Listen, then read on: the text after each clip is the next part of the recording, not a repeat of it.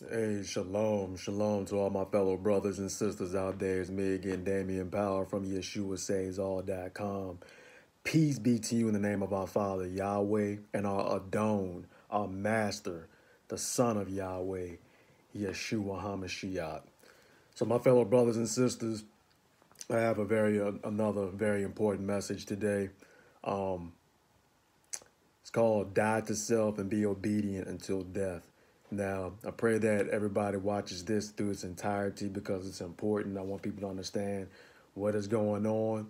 Um, but anyway, with that, we know that on this channel that we're here to give the truth, and we have to strengthen the body of Messiah to stand. So with that, my fellow brothers and sisters, let's go ahead and get started.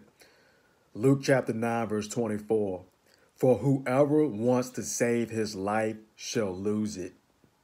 But whoever loses his life for my sake shall save it. Very important and strong words from our Messiah Yeshua. This message is not to scare anyone, but to strengthen the body of Mashiach, Messiah, and all the lukewarm believers who are on the fence with one foot in the world and one foot with our Messiah Yeshua. There is nothing to fear when we have the Elohim of Israel with us, okay? But don't settle for the comforts and the safety of this world and what they are offering. But stand for our Father Yahweh and follow his son Yeshua, okay, no matter what. And we're going to discuss throughout scripture, okay, who chose to lose their life for the sake of our Father Yahweh and Yeshua versus trying to save their own lives that end up losing their souls in the end. Not all of them died in the process, but many were trying to see how they would stand. So when you have died to self and are living for Yeshua HaMashiach, then you will know that nothing else in this world matters. Okay, and I pray that this opens up some people's eyes so they say, look, let me stop being lukewarm. I choose you, Yeshua. I live for you, Yeshua, and for your word and to keep your commandments. Romans chapter 6, verse 3 through 4. Or do you not know that as many were as immersed, baptized into Messiah Yeshua were immersed, baptized into his death? We were therefore buried with him through immersion into death, that as Messiah was raised from the dead by the esteem of the Father, so also we should walk in newness of life. So a lot of people have to understand, like when you were baptized, you were supposed to be born again, okay? You're supposed to be a renewed creature, and you no longer live for yourself, but you live for a Messiah who died and rose again, okay? So you died with him with the expectation to be raised just as he was raised. 2 Corinthians chapter 5, verse 15, and he died for all, that those who live should no longer live for themselves, but for him who died for them and was raised. And that's why I put this shirt. Yeshua died for you, now live for him. Okay, this is what our life is all about. Okay, the reward in the end is greater than anything on this earth. Therefore, your minds should not be set on the earthly things, but the spiritual. As Paul said, do not be transformed. Do not be conformed to the ways of this world, but be transformed by the renewing of your mind. We too must be ready to stand no matter what. We know that things are beginning to heat up in this world. Food shortages, the COVID cure that they're talking about that will alter your DNA, that our Father Yahweh has given you at birth, along and it has aborted baby fetuses, mercury, all these other things, right? And to monitor your movements, health records, you won't be able to buy or sell. So without it, you will not be able to work. Okay?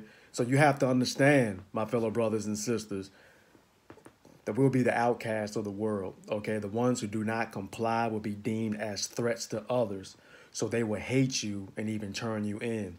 So if you are a lukewarm believer, it's time to stand up and live completely for him, because when you're living from him, for him, you will trust in him, and nothing in this world will scare you. Okay?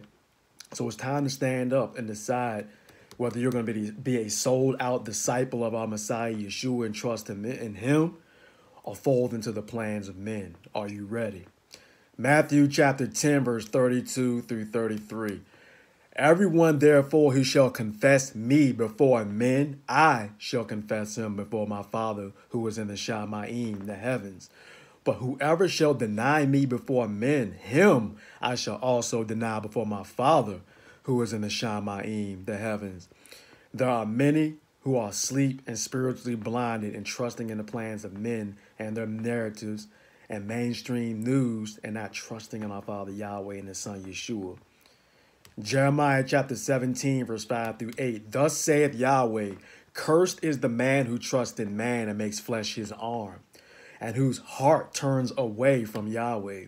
For he shall be like a shrub in the desert, and not see when good comes, and shall inhabit the parched places in the wilderness, a salt land that is not inhabited. But Baruch, blessed is the man who trusts in Yahweh, and whose trust is Yahweh. For he shall be like a tree planted by the rivers, which spreads out its roots by the river, and does not see when heat comes. His leaf shall be green, and in the year of drought he is not anxious, nor does he cease from yielding fruit. Psalms 33, 13 through 22. Yahweh has looked down from the Shamayim, the heavens. He has seen all the sons of men. He looked from his dwelling place on the inhabitants of the earth. He who fashions the hearts of them all. He who understands all their works. The king is not saved by the multitude of an army. A mighty man is not delivered by great strength. A horse is vain means of safety, neither does it rescue any by its great power. See, the eye of Yahweh is on those revering him, and those waiting for his kindness to deliver their being from death, and to keep them alive during scarcity of food. And like I said, they're talking about food shortages in this world. You should not fear. Our being has longed for Yahweh. Our help and our shield is he. For our heart rejoices in him, for we have put our trust in his holy name. Let your kindness, O Yahweh, be upon us, even as we wait for you. Psalm 37, 18 through 19. Yahweh knows the days of the perfect, and their inheritance is forever. They are not ashamed in a time of evil, and in the days of scarcity of food, they are satisfied. Look at those promises, my fellow brothers and sisters. Psalms 112, verse 5 through 7. Good is a man showing favor in lending. He sustains in right ruling, for he is never shaken.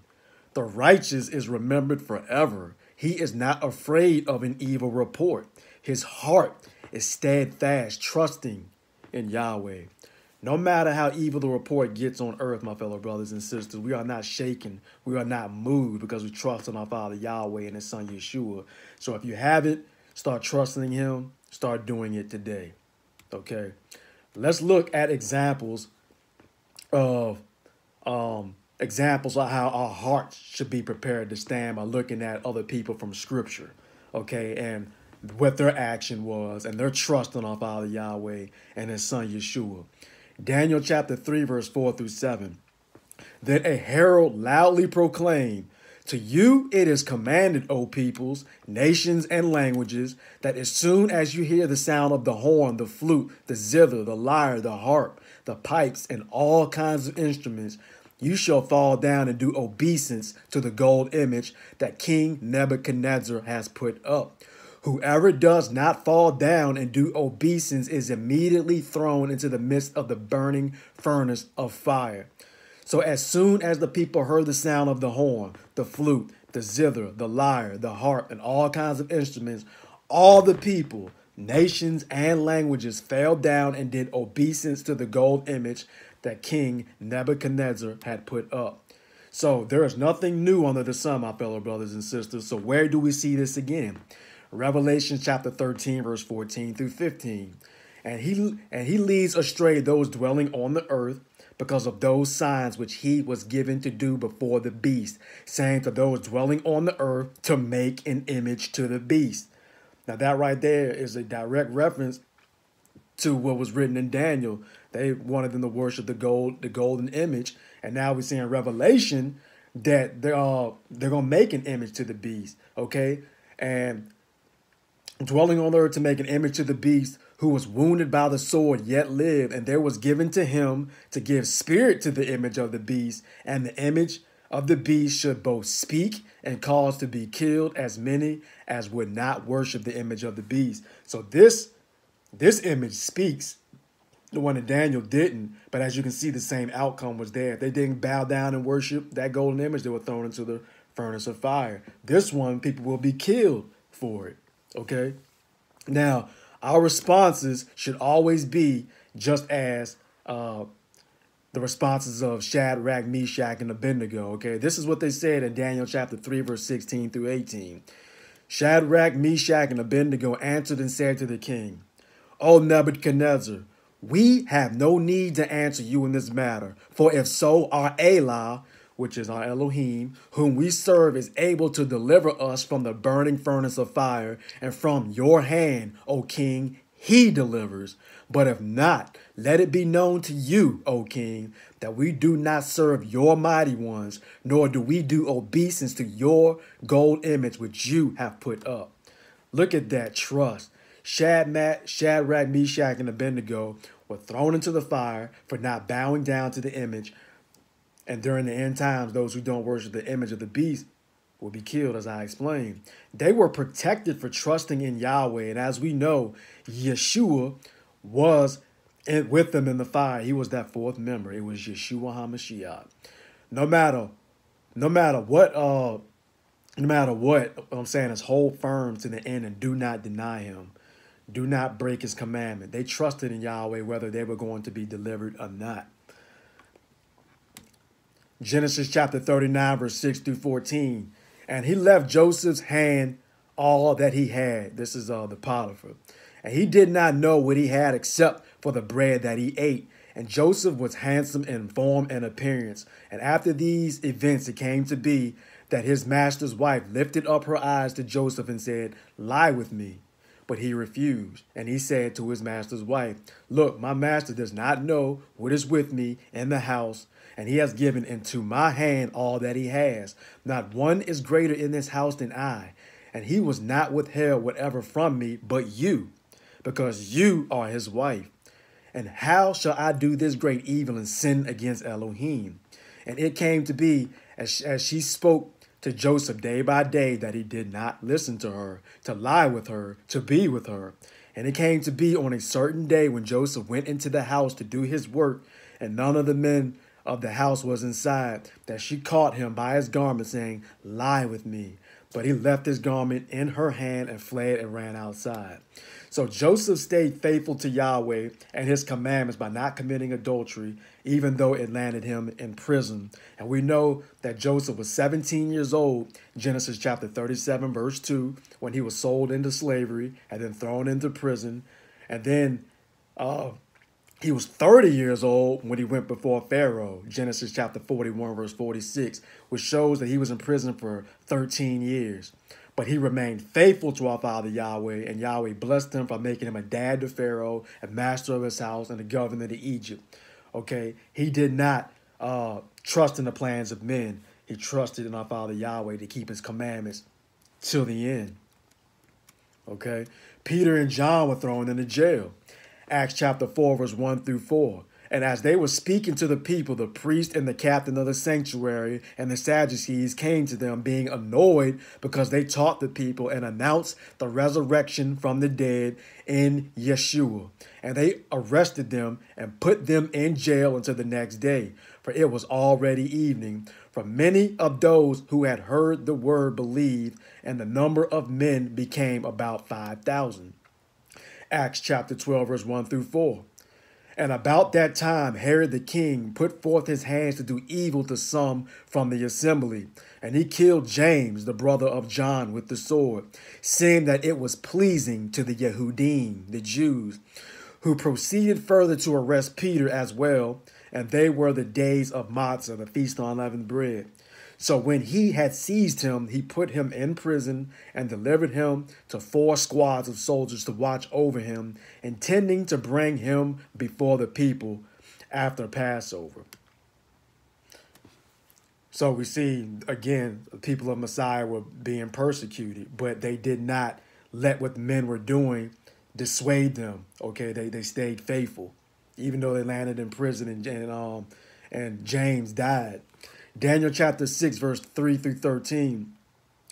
Then this Daniel distinguished himself above the governors and the viceroys because an excellent spirit was in him, and the king planned to appoint him over all of the reign.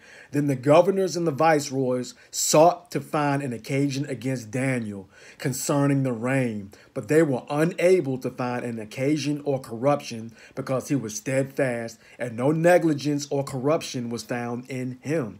Then these men said, "We shall not find any occasion against this Daniel unless we find it against him concerning the law of his Allah," which is Arabic for Elohim. Then the governors and viceroys tumultuously gathered before the king.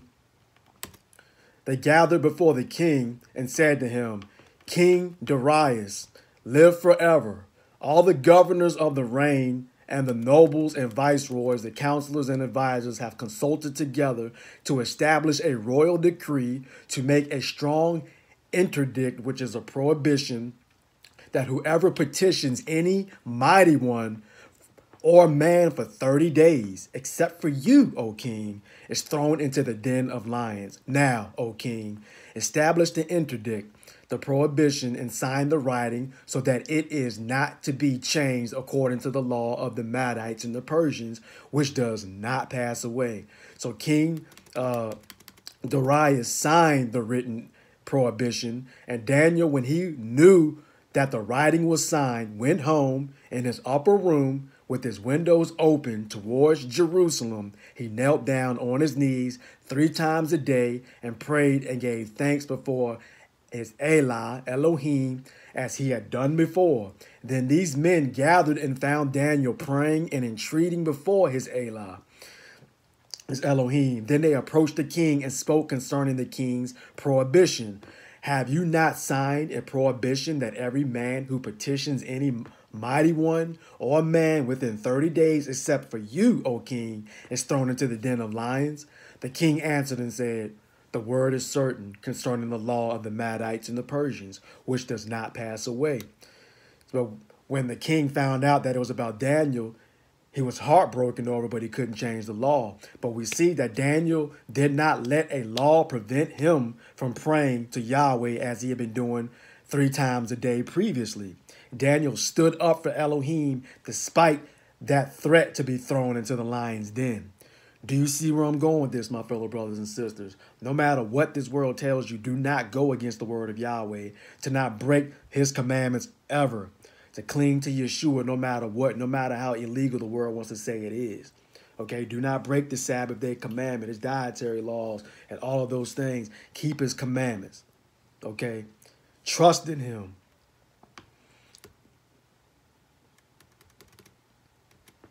Tobiah chapter 1, verse 10 through 11. "And when we were carried away captive into Nineveh, all my brothers and those who were of my relatives ate the bread of the Gentiles, but I kept myself from eating, because I remembered Elohim with all my heart. And the Most High gave me favor and kindness before Shalmaneser, so that I was attended." So him being faithful, Yahweh blessed him for his obedience. John chapter 15, verse 20. "Remember the word that I said to you, a servant is not greater than his master. If they persecuted me, they shall persecute you too. If they have guarded my word, they would guard yours too." So we have to remember that a servant is not greater than his master, okay? And Yeshua said that we are called to walk like him. 1 John chapter 2, verse 6. So we must be prepared to stand. They persecuted him, they'll do it to us too. Philippians chapter 2, verse 8. "And having been found in the fashion as a man, he humbled himself and became obedient unto death, even of a stake." So he set the perfect example up for us. That's what that means. When you pick up your execution stake and follow after him, that means that you ought to die to self. That means you ought to die to sin, okay, and not continue to live to self. That means that you are to be led by the Holy Spirit, the Ruach HaKodesh, so that he can lead you into all truth and righteousness through the Torah. Okay, that's what picking up your execution stake and following him is all about. Dying to self. Now, I'm going to read to you another good example about dying to self in the book of Maccabees. And I warn you, my fellow brothers and sisters, this is not to scare you, but it's very graphic. But I have to point this out just to show you how obedient and faithful and trustful they are to our Father Yahweh, no matter what. That's why I want to read the scriptures, not to scare you. It's to prepare everybody from everything that I've just read thus far. It's to strengthen you to stand no matter what. 2 Maccabees chapter 7, verse 1 through 9. And it also came to be that 7 brothers with their mother were taken and compelled by the king against the law to eat pig's flesh. So I just wanted to point that out, that people say that they can eat whatever they want because they're saved by the blood of Yeshua. And it's not true. And I have many videos about this.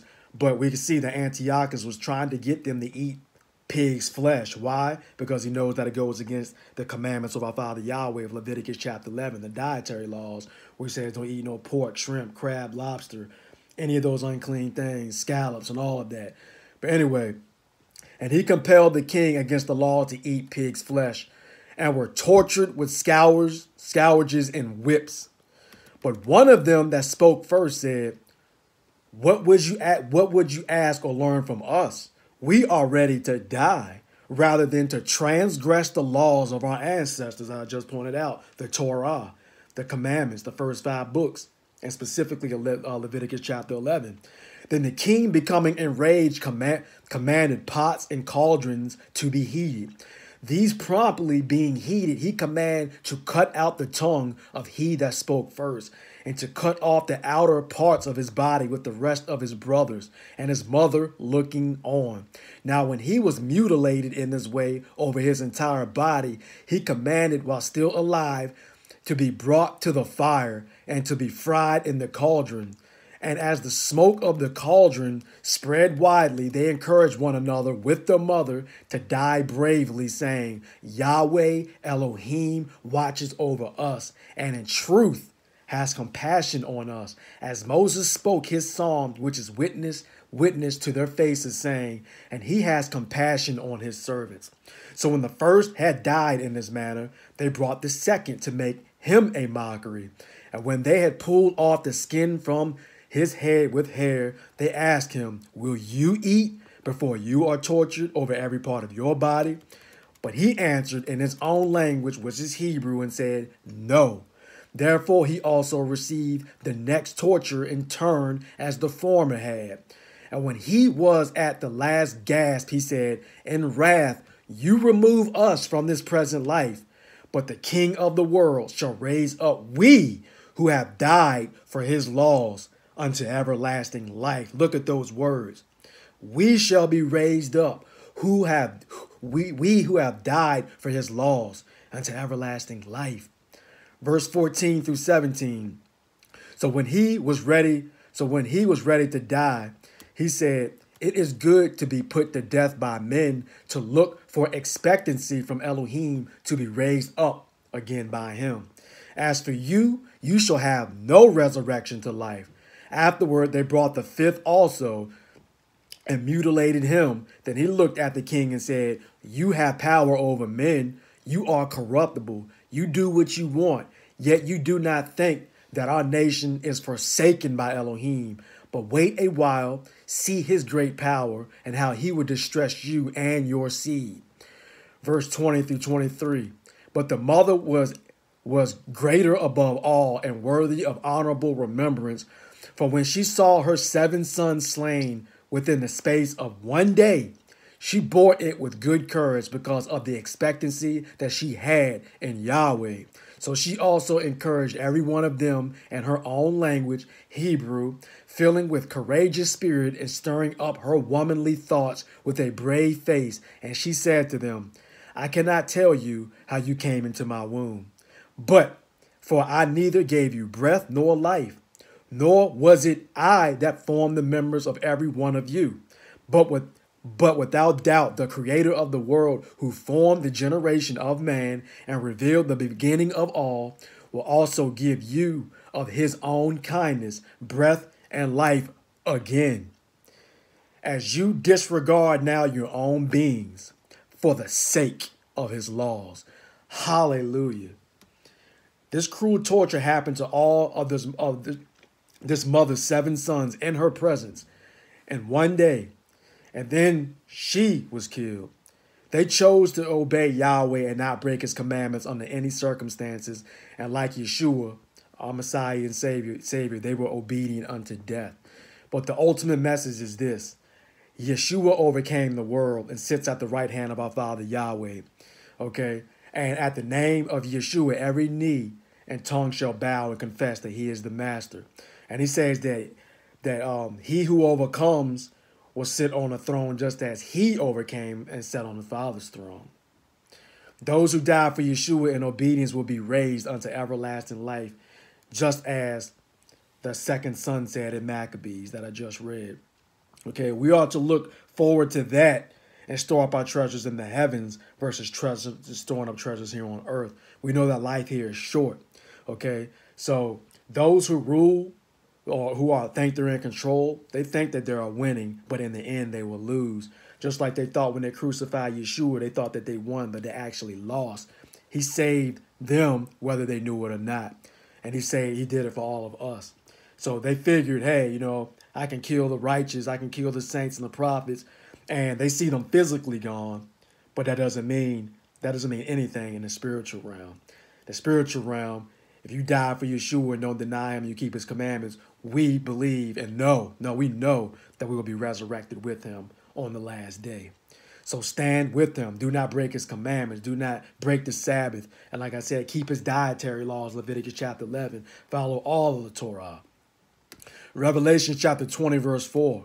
And I saw thrones, and they sat on them, and the judgment was given to them, and the lives of those who have been beheaded because of the witness they bore to Yahweh and because of the word of Yahweh, and who did not worship the beast nor his image, and did not receive his mark upon their foreheads or upon their hands. And they lived and reigned with Messiah for 1,000 years. And the rest of the dead did not come to life until 1,000 years were ended.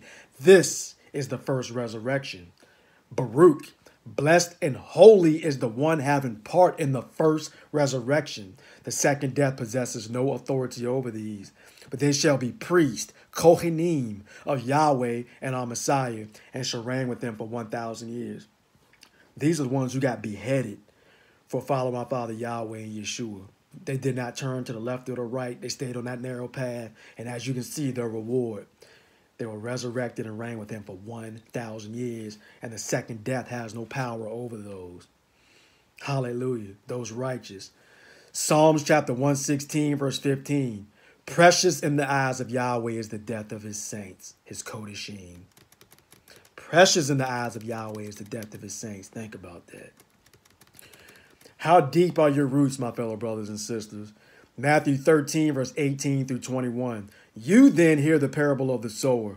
When anyone hears the word of the rain and does not understand it, then the wicked one comes and snatches away what is sown in his heart. This is that sown by the wayside, and that sown on the rocky places. This is he who hears the word and immediately receives it with joy. Yet he has no root in himself but it is short-lived. And when pressure and persecution arises because of the word, immediately he stumbles.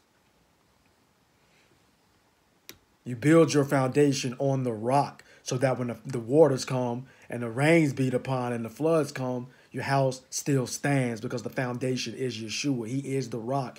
And his Torah and he himself, who is the written word that became living flesh, is that rock.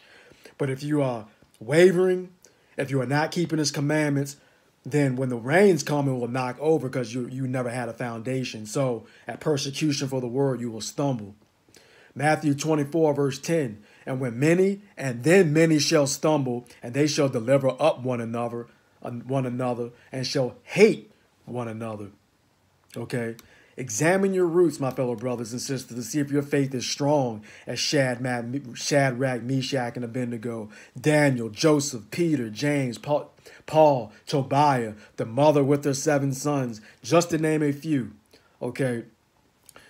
Or can your faith be shaken and you would be one of those that Yeshua spoke about in the parable, that you will fall and stumble at persecution for the word? Will you fall away? Examine yourself. Be strong, just as everybody that I've named here. Will you deliver up your brother or sister to save your own life? How will you stand? Make sure you pray and make sure that you have completely given your life to Yeshua HaMashiach and be a sold out disciple of his no matter what. Okay? That way you'll be ready and none of this will even come into question. You'll already be prepared. We cannot do this on our own strength, my fellow brothers and sisters. We need the Ruach HaKodesh, the Holy Spirit, who gives us strength and the words to speak. Luke chapter 12, verse 11 through 12. And when they bring you into the congregations and rulers and authorities, do not worry about how or what you shall answer or what you should say. For the Ruach HaKodesh, the Holy Spirit, shall teach you in that very hour what you should say. And we see this perfectly right here in Acts chapter 4, verse 7 through 12. And having placed them in the middle, they asked, by what power and what name did you do this? Then Peter, filled with the Ruach HaKodesh, the Holy Spirit, said to them, rulers, and look at that. He was filled with the Holy Spirit before he even spoke.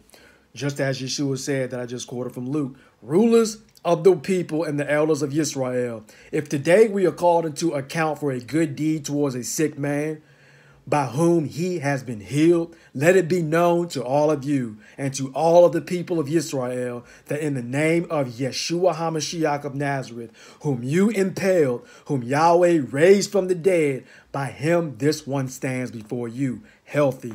This is the stone which was rejected by the builders, which has become the chief cornerstone. And there is no deliverance in anyone else. For there is no other name under the Shamayim, the heavens, given among men in which we need to be saved. Hallelujah. No matter how frightened you are during these times, my fellow brothers and sisters, our Father Yahweh, his son Yeshua, does not lie. He gives us the strength to overcome this world. We just have to believe and stay strong. Okay? Revelation chapter 12, verse 11. And they overcame him because of the blood of the Lamb, and because of the word of their witness, and they did not love their lives to the death, just as I pointed out from everybody here from the scripture. Hallelujah. I pray that this has been a blessing to you. Please share this with everybody who needs to hear it. And as always, may our Father Yahweh bless you all in Yeshua HaMashiach's name. Amen.